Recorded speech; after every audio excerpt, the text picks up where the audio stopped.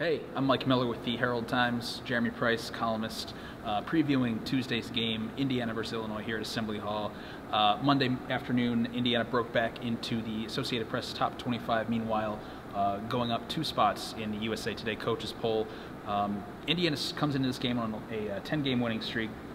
Confidence is at a high. This is a team playing well, that seemingly on both ends of the court. Even when they're not playing well, they've found ways to manage the rough spots, weather the storms, as Tom Crean likes to say.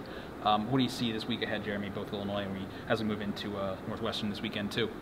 Well, I think Illinois is sort of an interesting case coming in, just 1-4 in the Big Ten, but their one win was against Purdue, which is not a team that you would think that Illinois would match up well with, considering the Illini are shorthanded on the front line, don't have a lot of big guys. The big guys they do have are more comfortable playing away from the basket than near the basket.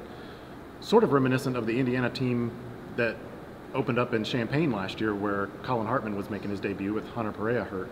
So it's sort of be interesting to see how Indiana handles that, how it defends, especially against Kendrick Nunn and Malcolm Hill, a couple of guys capable of putting up big numbers. Illinois, obviously, like you said, they're a team that's really struggled with injuries, ineffectiveness at times, though they do have some firepower. Indiana certainly got a dose of its own firepower over the weekend in Minnesota. Nick Zeisloft going off for 5 3-pointers, including 4 in a row. Last year, he actually had a really nice game at Illinois in that Champaign matchup. He's always liked playing against his home state team, and I think if there's one guy that Indiana was happy to see get untracked at Minnesota, it was Nick Zeisloft. I think he was something like 4 for 25 from 3 before breaking through. I think he hit 5 of his final 6 against Minnesota. So that's a big breakthrough. If that momentum can carry over, that helps to fill the gap left by James Blackman's injury a little bit, and sort of gives Indiana just another option now besides the main guys, the Yogi Ferrells, the Troy Williams, the Thomas Bryants. The big storyline to follow tomorrow night will be Yogi Ferrell. He is 1 assist shy of tying Michael Lewis's career record, I believe, of 545. Yes. 2 will break that record, very much expected tomorrow. It is inevitable. It's been inevitable all season long, it seems like.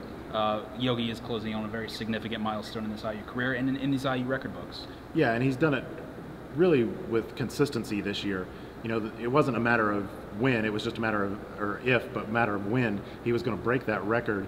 And like you say, he's marched steadily towards it, put up good assist numbers. I don't think he's had fewer than 4 assists in a game this year. So I think it's certainly within the realm of expectation that he's going to break that record against Illinois. 7 o'clock, Assembly Hall. Game will be broadcast on ESPN. For Jeremy, Mike Miller, we'll see you later.